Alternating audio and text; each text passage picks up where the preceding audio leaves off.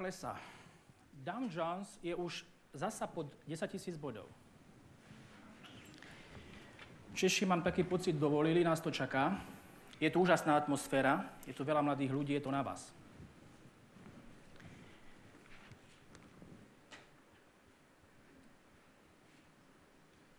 Keď 10. augusta v roku 1996 Spojených štátov v krajine, ktorá sa píši, že je všetko dokonalé, spadla sieť, prvýkrát som v živote počul názov Blackout. 7,5 milióna ľudí, mnohí ľudia boli zaseknutí v tých výťahoch, rozmýšľali, pozerali tak trošku čudne aj na mňa, že čo to tu na tento pán chce rozprávať, keď má nejakú inú prednášku o divočine. A rozmýšľali, že čo sa to vlastne stalo. Veď predsa ten systém spravil človek a človek by mal byť garantom toho, že to všetko funguje. Človek vymyslel ale aj iné, ako veľmi pozitívne veci. Mali sme možnosť počuť, internet dnešná doména. Mladí ľudia už pomaly sú na to napojení ako na krvný obeh. Ale tiež má svoje problémy. Minule mi napríklad nefungoval Gmail a chvíľku som musel čakať, kedy nejaký v úvodzovkách človek to znova opraví.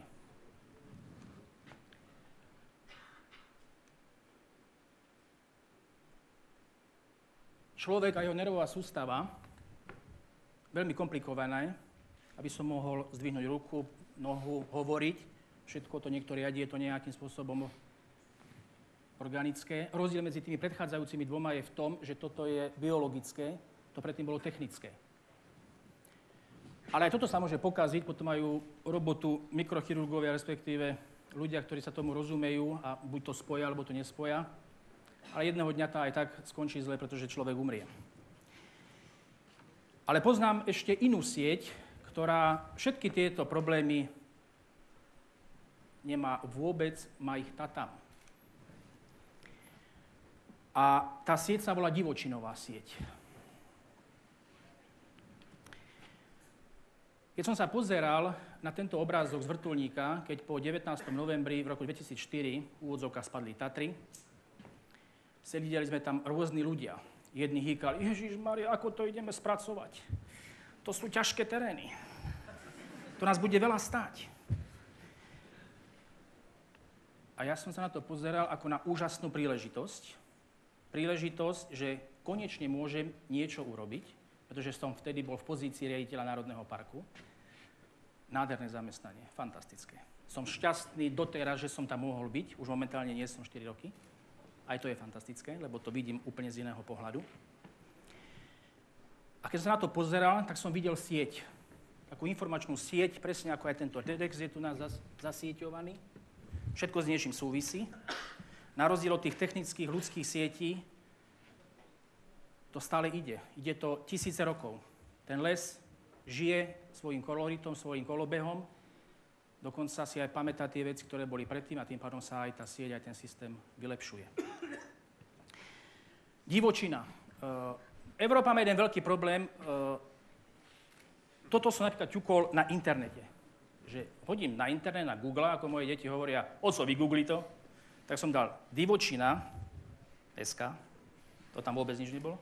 Potom som dal divočina vo všeobecnosti a vypadlo mi, že kreslený film od Walda Disneyho, o tom, že Rihana a že pochutnajte si na burine. Európa má veľký problém pochopiť divočinu. Je to logické, pretože Európa bola krajinou, ktorá tým, že bola prvá ľuďmi obsadená a veľmi rýchlo bola industrializovaná, veľmi málo vlastne bolo území, ktoré sa ľudskou činnosťou nezasiahlo, čiže tým pádom to nebol problém. Potrebuje vlastne človek divočinu. Ja som vzdelaním lesník. 7. generácia, my sme niekedy s bratom rozprávali, že my už aj spíme v Hubertuse. Hubertus je taký lesnický kabát zelený. Všade, kde som šiahol, boli knihy, obrázky o lese. Celé mládí som prežil s mojím otcom v lese nádherné proste obdobie, ktoré mi strašne veľa dalo a z toho ešte stále teraz žijem. Išiel som na lesnícku školu pochopiteľne, lebo nikde inde som ani nemohol ísť. Vyštudoval som vysokú školu, mojím najkrajším predmetom, ktorý som mal najradšej, bola lesná ťažba. Motorová píla, keď ju naštartujete, máte fantastický pocit, pretože stojíte pod stromom, oni vás naučia tú techniku, aby vám spadol tam, kde to je treba. a vy rozhodujete o ňom, kde spadne. Či tam, alebo tam. Po škole som začal pracovať v lesoprojekte. Bola to organizácia, ktorú vymyslel človek. Maria Terezia zistila, že treba trošičku lesy dávať do poriadku, aby sme ich si všetky nevyrúbali. A hovoríme tomu, že to je druhá vysoká škola. Mal som zaostrenú ceruzku HB2, aby sa dala dobre gumovať. Preto, lebo keď som písal do zápisníka, že 20 kubíkov vyrúbať v severozápadnom rohu, tak keď som sa pomýlil, tak som vygumoval, ale bolo 25 kubíkov, alebo 26. Hrali sme sa na bohov a chápal som tento svoj obor ako, ale skutočne úprimne, že pomáham prírode. Moja zmena nastala pri jednom príbehu, ktorý som absolvoval, keď sme mali jedno stretnutie v Národnom parku Berchtesgaden, to je tam dole, Dojčeke, kde na tom vrchu, na tom orľom hniezde bol príbeh historicky nemoc pozitívny, ale tam to bolo pre mňa veľmi pozitívne. Boli sme v teréne, kde bol les, kde Národný park vznikol pred niekoľkými rokmi, v roku 1980, kde nemecký národ, ktorý je echt lesnícky, kde všetky stromy sú v úvodzovkách umelé, všetky majú byť rovné, vyvetvené, každý už vidí foršty, lepené hranuly, si dovolili vytvoriť Národný park a povedali, že chcú nechať Národný park len tak na prírodu. Aj my sme to si mysleli, že necháme na prírodu a bol tam jedna situácia, boli sme v takom mladom poraste, kde sa predtým páslo, oni to vymenili s tými vlastníkmi a teraz sa pýtam toho riaditeľa, ja taký nabudený lesný inžinier, prečo tomu nepomáhate? Prečo ste taký moc, taký lážo plážo, veď vyberte ten strom, ten taký krivý, a on sa ma pýta, a prečo mám ten krivý strom vybrať? Veď ma učili, že krivé stromy dávame preč, nie? A ten je taký tenký, aj ten vyberte preč, a keby ste nechali len tie hrubé, tak to všetko bude rýchlo raz a potom bude z toho divočina. A on sa ma pýtal, to odkiaľ viete? Poučil som sa. A to vás kto učil? A prečo? A on sa ma pýta, odkiaľ viete, že ten krivý strom nedožije 300 rokov? Odkiaľ viete, že ten tenký strom pri tom veľkom nedožije tiež 300 rokov? A odkiaľ viete, že ten veľký zajtra nezvalí vietor? Keď som šiel cestou domov, ja som rozmýšľal, že čo sa to vlastne deje, pretože v mojej hlave zrazu sa to všetko preklopilo. Začal som chápať, že ono predsa len s tým lesom to bude trošičku inak. Že ten človek predsa len v tomto systéme toho lesa je len trapnou epizódkou a nemá to právo o tom rozhodovať. Les je veľmi zložitý systém. Keď som počúval prednášku Ďura Lukáča, z ktorého je aj tento klip, s jeho dovolením, on je kybernetik. Ja lesník, keď som ho počúval, ja myslím, čo mi ty ideš rozprávať. A začal vymenúvávať. V 1 hektári lesa je toľko baktérií, toľko jednobunkových organizmov. Dal otázku, viete si predstaviť, koľko je 6 na 10, na 9? Viete, čo to je za číslo? Sa pozrite na oblohu, všetky tie hviezdy, to je nič. To je ešte len 15% toho, čo je tých 6 krát na 10. Obrovské množstvo dôležité a chvíľku počkal a teraz takto cvakol. Kde sme my a kde sú tie krásne veci? Tieto nádherné veci, o ktorých si myslíme, že to je to divočinové, páni, ústavná väčšina rozhodovania v divočine, to nie sú tieto pekné veci, nehovorím o človeku, to je práve o tých veciach, ktoré bolo na začiatku. To bolo o tých chvostoskokoch, o tých baktériách. Čiže keď sa bude rozhodovať o tom, či bude divočina divočinou, či sa bude ťažiť, mali by sme si na všetkých zavolať. V tom rohu tam budeme my s tými krásnymi zvieratmi a toto všetko bude plné tých pre nás, alebo pre mnohých bezvýznamných 80%, ktoré majú o tom rozhodnúť. S kolegom, ktorý predtým rozprával ten nádherný príbeh o tom novom poľnohospodárstve, sme sa zhodli, že pôda je placenta lesa, je to základ všetkého, to isté aj v lese. Pôda môžeme rýchlo prebehnúť a jej vlastnosti sú veľmi dôležité, ale keď porovnáme, či to vyrúbeme, alebo to necháme tak len v súčasnosti, keď máme taký príbeh veľa, teraz je tak tá veľká voda a strašne veľa odtokov, no o polovicu viacej ten les to udrží samozrejme a takisto viacej vsiakne. Tá pôda je v tom pôvodnom lese neporušená, není stlačená, merná hmotnosť je presne naopak. Nehovorím o dusíku, ktorý vyviaza. Čiže všetká chemická podstata tej zeme a fyzikálne vlastnosti sú niekoľkonásobne lepšie v prípade, pokiaľ sa lesy nechávajú len tak. Voda, základ života, všetkým je to jasné. Len pre takú, že z hektára sa môže až 4 milióny litrov vody pripraviť Netvrdím, že toto je liek na to, aby sme mali bez problémov protipovodňové situácie, ale treba si len uvedomiť, že čo je vlastne tento systém lesa a aký je náročný. Les. Aby sme pochopili divočinu, musíme pochopiť dlhodobosť lesa. Tu je vlastne špirála, ktorá nejakým spôsobom vysvetľuje rôzne štádia. Máme dve spôsoby riešenia tohto príbehu. Buď sa budeme starať, ale nemôžeme hovoriť o divočine. Môžeme si myslieť, že tomu lesu pomáhame, môžeme si myslieť, že sa snažíme, aby čím skorej bol zelený, ale skutočnosť je práve naopak a niekedy skončíme tak ako tento pán v strede, ako kúľ v plote. Máme druhú možnosť. Môžeme ponechať, ešte k tej predchádzajúcej, tá situácia môže viesť až tak, že vlastne stratíme kompletne genetické informácie a vlastne vynulujeme a zresetujeme ten príbeh, o ktorom sme rozprávali.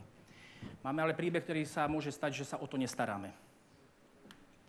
Keď sa o to nestaráme, začíname možno, že podobným príbehom na začiatku, ale úplne iným koncom.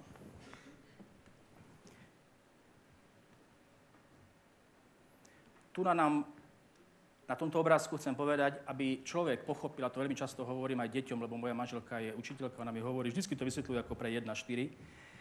Takže toto je najkrajší klip na to, aby sa pochopila divočina v tej svojej podstate. A tá podstata je, keď si to porovnáte s rodinou. Tak ako malé deti žijú so starými rodičmi, ktorí sú siví, mnohí už umierajú, ale nie úplne, ale spolu komunikujú a dávajú si tie rady do života. Aj umierajúci otec, a práve v tom je tá krása, keď je syn pri umierajúcom otcovi, tak vo väčšine prípadov práve tie posledné hodiny sú kľúčové pre jeho ďalší život. Prenáša tú informáciu, takisto je aj to v lese. Za bežných okolností sa všetky tieto veci, ktoré sú vlastne dôležité pre ten prenos genetiky, sa vlastne odoberajú preč a dávajú sa mimo územia. Mali sme jednu prednášku a jeden pán nám dal takúto otázku. Myslíte si, že stromy majú rásť zvislo? Keď spadli stromy v Tatranskom národnom parku, všetky boli naležato. Dokonca niektoré žili aj 4 roky. 80% z toho územia sa ťažilo, my sme ťažili v úvodzovkách živé stromy. Tie stromy, keby sa nechali, oni ešte 3 roky žili, oni plodili, vytvárali ďalší príbeh, nové semenáčiky a žili svojím životom. V Anglii, pokiaľ sú to listnáče, niekoľko príkladov je, ako stromy bez problému žijú ďalej, pretože z tých konárov sa vytvoria kmene a pokračujú v raste ďalej. Toto sú všetko veci také odborné. Ja už ale dneska po tom všetkom s odstupom času skôr vnímam, že ak chceme pochopiť divočinu, tak je to vlastne otázka len takého mystického. Kto sa spal v hore sám, alebo so svojím priateľom, alebo tak úplne sám. To je super. Wow, to môžeme končiť už prednášku. To je úplne super. Lebo mám často takéto diskusie a veľmi málo detí, alebo proste ľudí má takúto skúsenosť. A práve v týchto príbehoch, kedy ste sám v tom lese, v tom rozjímaní a v tom chápaní alebo v tých otázkach, ktoré vám bežia v hlave, si mnoho razy uvedomíte, že toto je niečo, na čo nemám vysvetlenie a to je tá mystická stránka divočiny. To, že vo všeobecnosti dneska narastá popularita, pretože ľudia sú unavení z tohto technického sveta, ktorý vlastne ich obklopuje, čo dokladom sú aj rôzne analýzy a výskumy, že tí ľudia sú ochotní akceptovať tento príbeh.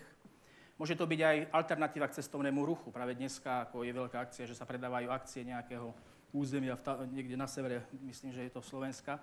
Určite, že by bolo výhodnejšie ponúkať niečo, čo je jedinečné. To, že v Spojených štátoch to v roku 1964 podpísal zákon o divočine a v Spojených štátoch k dnešnému dňu je 16% území, kde človek vôbec nezasahuje. Verím, že jedného dňa aj v Grassalkovičovom paláci niekto niečo podpíše takéto a že na Slovensku budú skutočné územia, kde človek nebude zasahovať. Takých území sú dneska národné prírodné rezervácie, sú to územia, ktoré sú štátom chránené, len bohužiaľ nemajú tú náplň. Heslo. Príroda je poškodená. Potrebujeme ju chrániť. Potrebujeme ju chrániť ale pred človekom, pred motorovými pilami, pred chemikáliou. Nechajme prírodu prírodou. Záverečná vec. Máme dve cesty. Buď budeme spomínať a ostanú nám len spomienky, alebo nejakým spôsobom sa budeme k tomu aktívne pozerať. Ja viem, že nie všetci chápete, čo je divočina, nie všetci ju ani možno, že nepotrebujete, ale je skupina ľudí, ktorá ju chce mať. Tak ako máte knižku, ako malý chlapec, keď ste čítali, ja som čítal Londonové poviedky v divočine a je dôležité mať tie knižky v tej knižnici, tak či už pre mňa, alebo pre nejakú úzkú skupinu je dôležité ponechať určité územie na túto ochranu, aby ten svet bol bohatší, aby sme za niekoľko rokov mohli tam chodiť ako do takej špajze a naberať informácie a získavať to, čo vlastne dneska si nevieme na to prísť a nevieme si ponechať nejaké, alebo dať si vysvetlenia na to, čo sa vlastne dneska s prírodou deje. Ďakujem.